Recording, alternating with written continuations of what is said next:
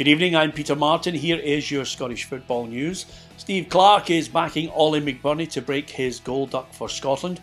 The Sheffield United striker has come in for a fair bit of criticism with the goal drought, but Clarke says he shouldn't let expectation or criticism weigh him down. It's a good performance. He did what he was in the team to do, which was allow Ryan Christie and Stuart Armstrong to get up and support him well.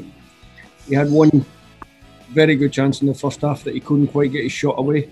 It was excellent defending. But he just has to keep doing what he's doing. He's worked right. His effort for the team was first class today, and the goal if it comes will be very big for him. But he shouldn't let it weigh too heavy on his shoulders. Celtic duo Chris Ayer and Mo Elyounoussi will be available to play for the club against Hibs on Saturday. The Norwegian pair had feared they may have to self-isolate for 10 days after one of their teammates returned a positive COVID test. And finally, the SFA have confirmed that the compliance officer Claire White will step down from her position in 2021. Well, you can read up on all these stories and all the Scottish football news on our website www.plzsoccer.com.